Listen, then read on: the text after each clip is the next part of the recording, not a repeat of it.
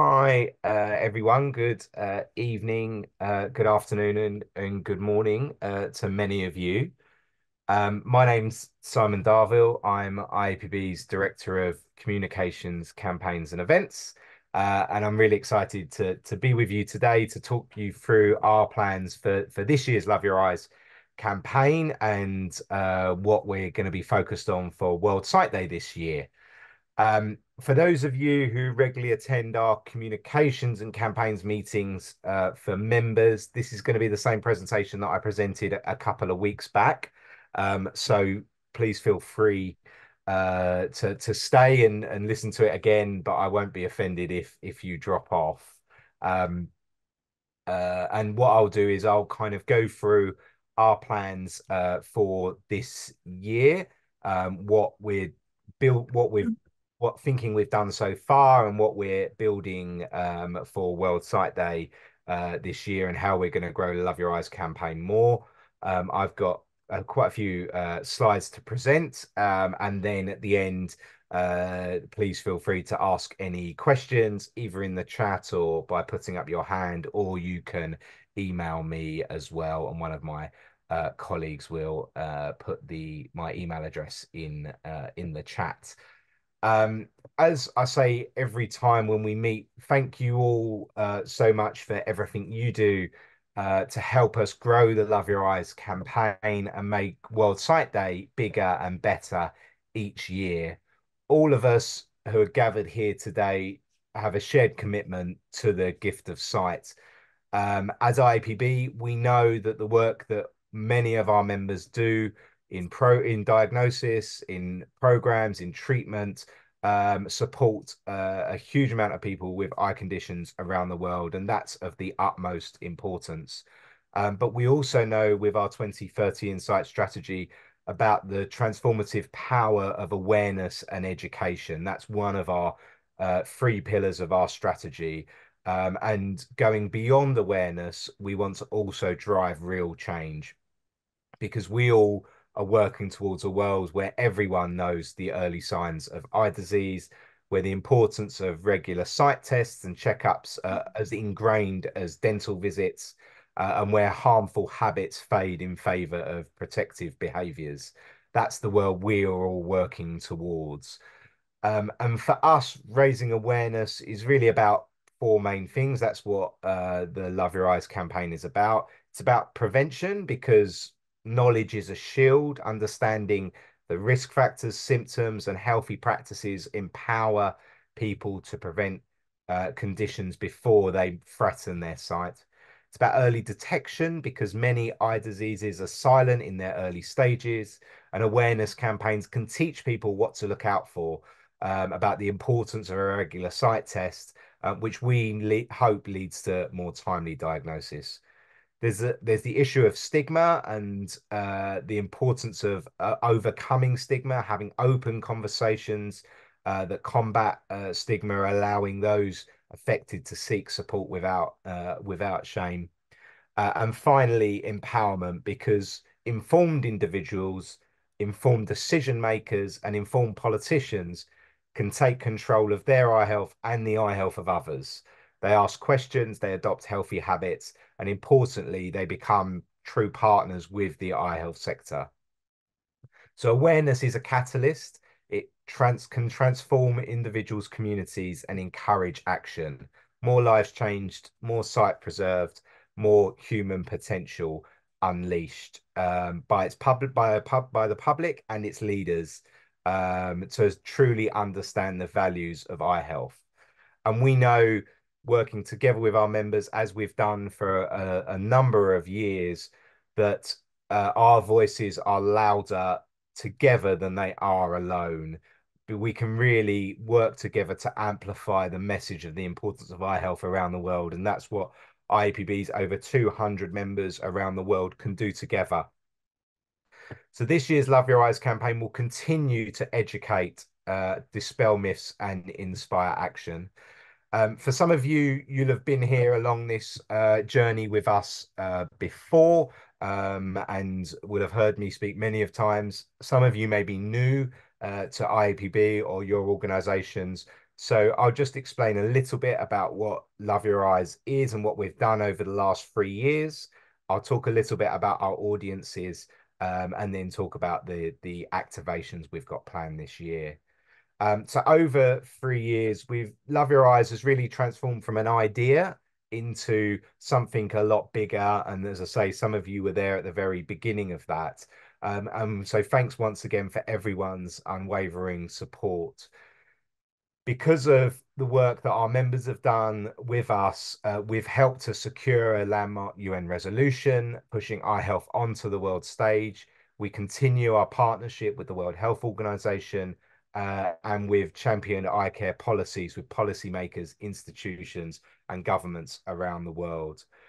We use World Sight Day as a catalyst, a yearly rallying cry for better eye health. And that in over the last few years has really harnessed the power of global actions with organizations large and small, some of whom have joined us today, uniting behind our message and spreading awareness far and wide. We've harnessed the media over the last few years, reaching nearly 1 billion people with traditional and social media, with over 56,000 media articles. And that in turn has encouraged more growing public support, with a world starting to wake up to the importance of eye health and lending its voice to ours to make a louder crescendo on eye health. This year, we're not stopping where we've got to. We want to build on the huge success of Love Your Eyes at Work, and we're also going to turn our focus to parents, to caregivers, and schools, with a goal to empower the next generation with the knowledge to protect their sight, not just now, but throughout their lives as well. And I know lots of you will have lots of things you're doing. What I'm going to go through, I'm not asking you all to do and get planned tomorrow morning after breakfast. What we hope we're doing is providing you with different tools, with different opportunities, different hooks for you to use in your own work. So please don't feel this is kind of me laying out down a diktat. What we're trying to do is encourage and give people the opportunity to do things where possible. And so just to clarify what we mean when we say Love Your Eyes, it's a campaign that kind of has multiple layers, but at its core, it's about two ideas: taking care of your own eye health and advocating for those without access. That's the foundation of what we are talking about. Many of you have heard me say this before, but I think of the bit on an aeroplane when you're told to put your mask on before helping someone else. What we're trying to do is encourage people to think about their own eye health first, and then through that to think about those without access. Last year, we expanded with Love Your Eyes at Work, which was spurred on by the International Labour Organization report on workplace eye health that targeted both employers and workers, broadening our reach further. And this year, we're going to add this emphasis on protecting children's eyesight, engaging parents, educators, and policymakers. And what we hope we're doing is growing the campaign strategically, branching out to these new audiences.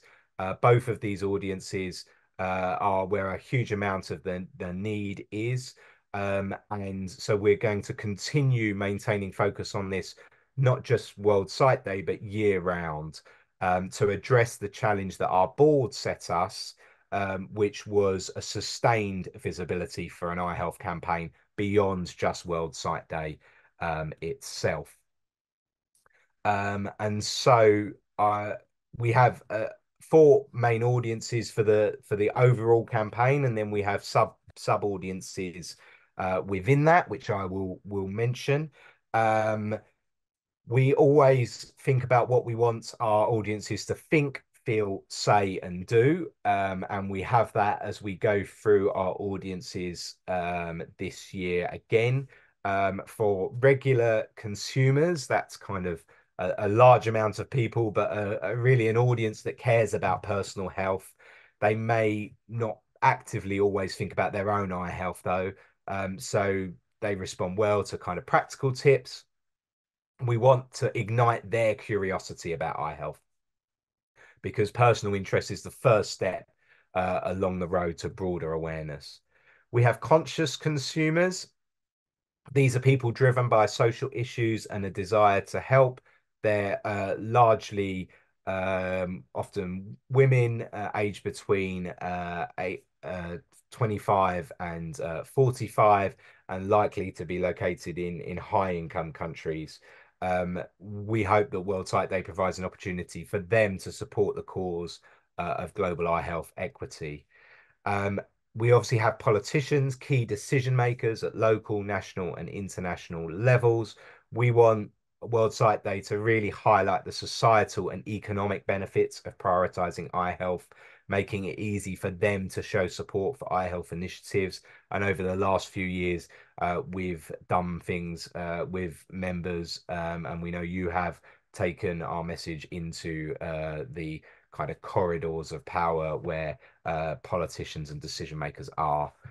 And we have the sight sector. We're all here as part of the sight sector, and our members, partners, and experts do a lot, and obviously in this area. But we want to unite the whole sector around a shared vision, and also encourage those who may be in the sector that don't get involved in things like World Sight Day to get involved as well, so that we're all singing from the same hymn sheet.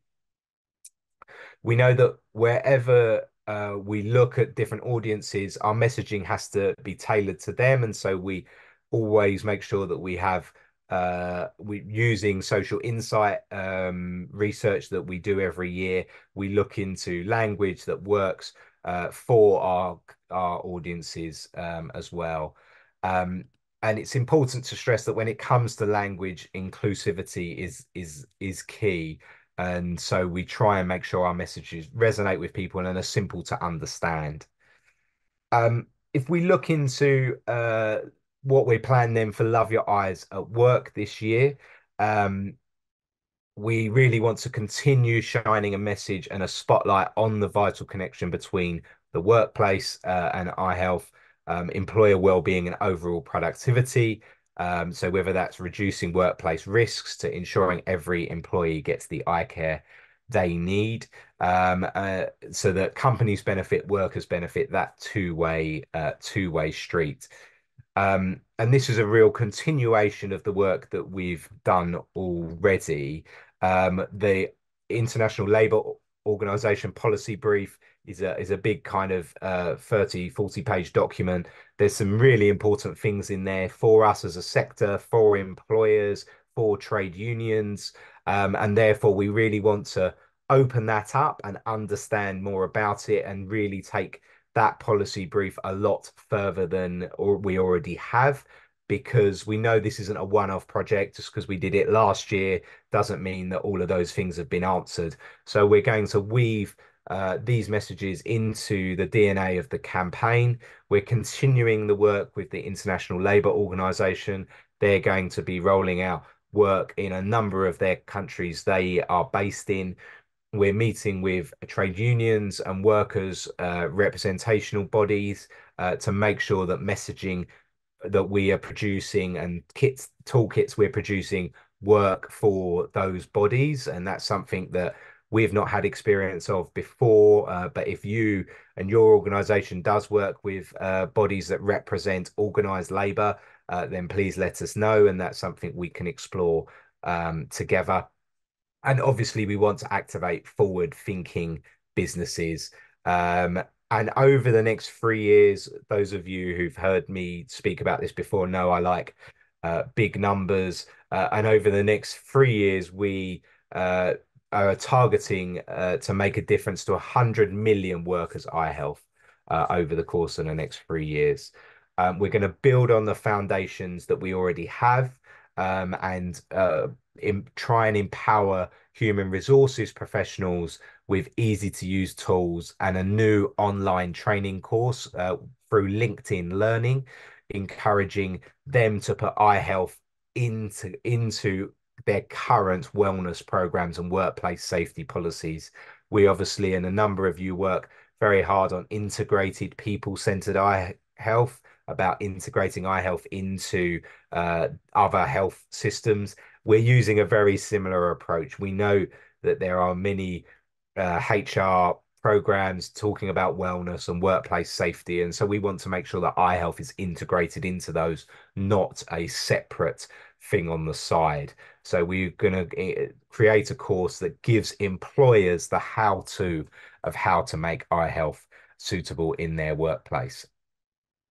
And over the course of the whole of the rest of the year, use milestones throughout the year to uh, really take this initiative forward.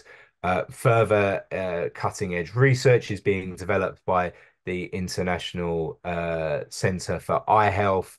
Um, There'll be, as I say, new resources, further guidelines to empower businesses to prioritize eye health. And at the end of the year, we have the ultimate goal of launching the first ever Love Your Eyes approved employer scheme, a kind of major step forward towards healthier workplaces worldwide. Awarding employers for their commitment to worker eye health. To do this, it'd be great to work with our members where you already work with employers to get this right. This is not something we want to work and build together with our members and our global partners. So if you have thoughts on how to do this, please let us know because we want to make sure we do this well, which is why I'm not launching it this month. We will get there over the course of the year, so that we're able to reach more people and create a real collaborative, transformative program. So I've talked about Love Your Eyes at work, and now I'm going to talk about the next part, which is what we're going to concentrate on for, especially for World Sight Day this year, expanding the scope of the Love Your Eyes campaign. We know that at least 450 million children around the world have a sight condition that needs treatment, with 90 million children living with some form of sight loss. And so we believe it's time that children's eye health gets the attention it deserves. And that's why this year World Sight Day will be a celebration of children and hopefully led by children as well, to put them at the heart of the conversation, amplifying their voice and giving them the tools to champion eye health, a kind of super powered mission for kids and by kids. It is obviously about tests and treatments, but also about sparking a love for healthy eyes within children that hopefully lasts a lifetime. My daughter is 5 and she's in her first year of primary education here in the UK, and they do lots of things on road safety and crossing the road safely and all of those kind of things that you learn as a child. And as she was doing that, I was thinking back to those lessons that I had actually in the same school hall that she's now in, and thinking about how some of those things you remember throughout your life, if we can do that as an eye health community, encouraging children about the importance of looking after their eye health and remembering to go and get a sight test, all of those things, we might be able to teach a lesson really early in life that lasts people throughout their life, and also encourages parents and educators to think about it as well. So that's kind of what we would love to happen. As some of you may have known, and you've heard me speak about, either if some of you are board members or other meetings, um, we've been thinking about doing this for a little while, but when we embarked on naming the child-focused element of the Love Your Eyes campaign, we quickly hit a bit of a problem. Words like kids or children, teens, young people, they seem straightforward for me, sat here in my spare bedroom in London, but they carry really different meanings around the world in different cultures, in different countries. And we realized that a term considered friendly in one place could be off-putting in another because of the way that cultures understand childhood. It's not really universal. So in order to create a truly inclusive campaign, we didn't want to pick one word and run with it. That's why we've made the decision that we'll use a new variation of our logo and we'll introduce a new mascot this year, enabling our brand to be more playful and not just focus on the kind of traditional image of a child, but have something that you as our members can take, animate, create your own, use how you wish, a gift from us, as it were, to you, and how we can take that further. As I say, instead of being focused on one specific word, we'll produce, as we have done over the last few years, materials that are adaptable, templates, guides, and resources tailored to work globally, so that each nation and region can personalize them based on the most effective language that works for you, so that our brand becomes more universal, opens more doors to a sense of fun, and that we hope no one feels excluded from this important campaign. Some of you will know I used to work in the world of politics, where in political campaigning, you're very much command and control. You're telling people exactly what they need to do, and they can't go with it outside of those boundaries. In this world, I think it's really important for people to go off and make things their own, as we've seen many of you do with things like the white glasses and other things, to really take them on and change them, because I can't think of all the amazing things that your organizations can do. And I know some of you on this call have done some things over the last couple of years that have really made me so happy and smile when I see videos or interesting things coming through. So we really want to make sure we're producing things that work for our members. Um, this year, we'll continue with a number of activations that you've seen before. We'll be doing our pledges with an ambitious mission of screening 1 million children around the world, those under 18, to spread that awareness about protecting young eyes. So we're relevant, and we realize some of you don't do child eye health, which is why we've got everything else I've talked about previously, but we're relevant. Uh, we'll ask members, as well as government, schools, and parents around the world, to pledge to contribute to those essential screenings, those sight tests, those exams, whichever language you use to describe that part of the eye health journey. Not just limited to schools. If you think and it works for you, there's youth groups, other community settings, to try and reach as many young people as possible. We'll produce some comprehensive guides, and those of you who work on our IAPB Child Eye Health Work Group will know there's some new guidelines coming out from that group. So we'll be sharing those in the coming month or so, and really have everything to help people understand about the importance of regular eye tests. We really want to do this as a kind of movement for children's eye health, and we really think the best way of doing that is putting children in the driving seat, not just about adults talking down to children, but about them leading the way where suitable and where that works in your country or region. And so we'll be working with our partners to find voices of young people and the perspectives of young people, in order to build the trust and ensure our message resonates with our key audiences. Um, Many of you already do school screenings as a big part of your work, and we'll be producing some further kind of tools and resources for you to use when you've got long queues or different things going on, to help teach people and children about the importance of their own eye health and regular tests. We will also, in a number of key target locations, be zeroing on the crucial audience of parents and caregivers, to make sure that eye health is a top priority to them. We've got some new cutting edge research going on that we're going to be doing, and we'll be releasing in the lead up to World Sight Day, to really make sure that there are clear, actionable insights through targeted messaging, reaching parents through trusted influencers. We're also going to build the first ever global library of engaging children's books, of content, TV shows, and other content that celebrates eye health, making a really fun, interactive place, resource for people to go and find their favorite character talking about glasses or eye health in a new and different way. So again, messages, TV programs don't always work in different countries. So what we want is people to be able to upload things they've seen. So if I think of something that's on the BBC iPlayer that my children see, and I can upload that, and other people in other parts of the world can do that as well.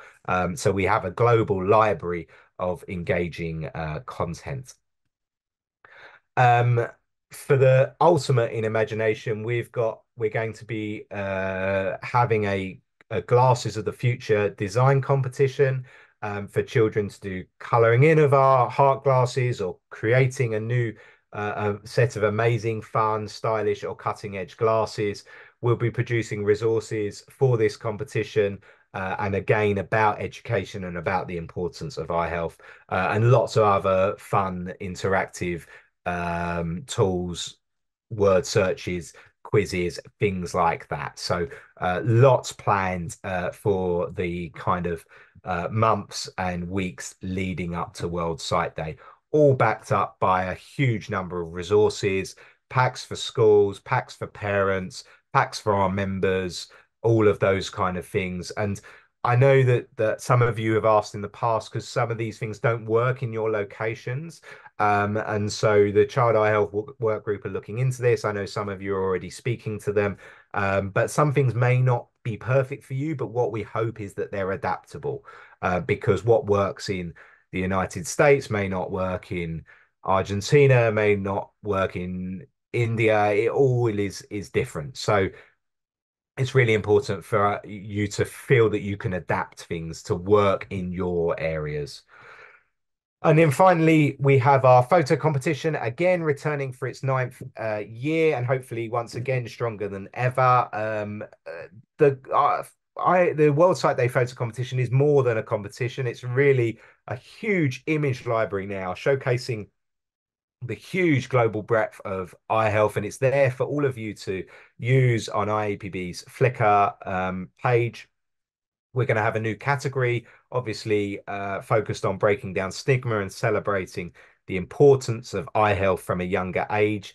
And to take engagement to the next level, over the last few years, we've had a judging panel, and this year we're going to introduce a voters' choice prize as well, so that everyone can have their say on who the winners are.